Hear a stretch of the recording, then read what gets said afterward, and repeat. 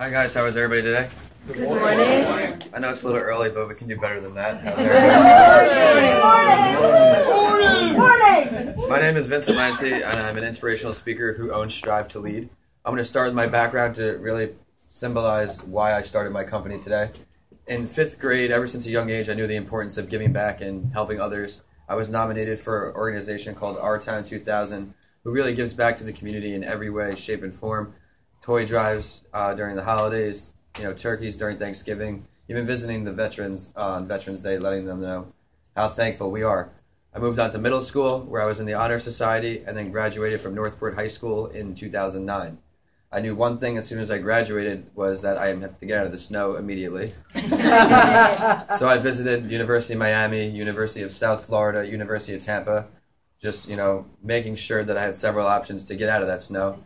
And I ended up going with University of Tampa because of the decor and how the small class sizes. I think that's a huge thing for me, is the ability to ask questions in the classroom to really grasp the material instead of being just a number at USF, 1 of 300.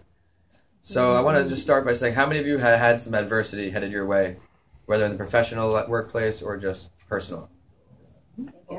So keep your hands up and look around, because everybody has gone through something. And I'm going to share some adversity that negatively impacted my life for the rest of my days.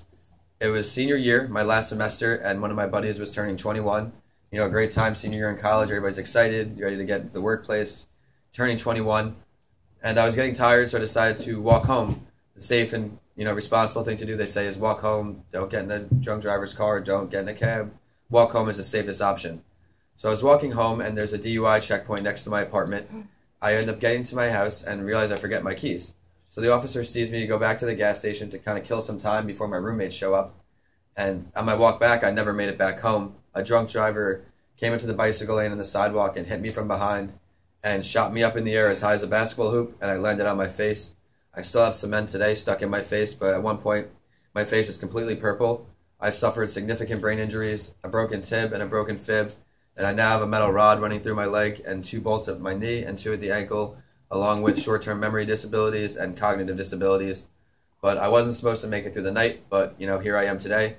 I went back to school and I finished my Bachelor's of Science in Finance degree, as well as I more recently just finished my Master's of Business Administration degree. The school chose me to speak at the commencement this past May, which was one of the most humbling honors I've ever accepted for a private institution to do that. Made my mother very proud. And, after seeing the audience's reaction and the community support, I thought, hey, maybe this would be the career for me. But as many of you can attest to, starting a small business and being an entrepreneur is very difficult. My last dollars have gone into this business, and, my heart, everything is involved in this business. And, slow but steady, things are starting to pick up through mentorship and countless networking meetings and events just like this. My confidence started to grow and things started to look up. So I was doing some reading the other day online about some things that Tony Robbins was doing right now, and it really hit home for me as a small business owner. It was very impactful. Would you like me to share that with you? Sure. Yeah. He talks about 3 ways to create a breakthrough in your business, because small businesses, everybody needs a competitive advantage and how to do so. So he talks about changing 3 things.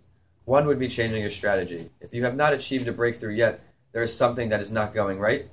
And the key thing to do is maybe, find someone in the community, find someone in the world that had a transformation, had a breakthrough, and try to study them and see what they're doing. The second one is to change your story. A lot of people get caught in the rut of their own self-defined path, and in that path, they're really just creating more roadblocks for themselves than following the proven way. And nobody likes change. Leaders try to avoid change every single day and just try not to change, but sometimes it can be crucial for your business. And the third thing, and the most important one to me, is changing your state. If you feel good and you're positive about things, you're more likely to encounter or take action in a series of events that will cause a breakthrough. Your mental mind state powers everything, and with the right mindset, you can really achieve that breakthrough.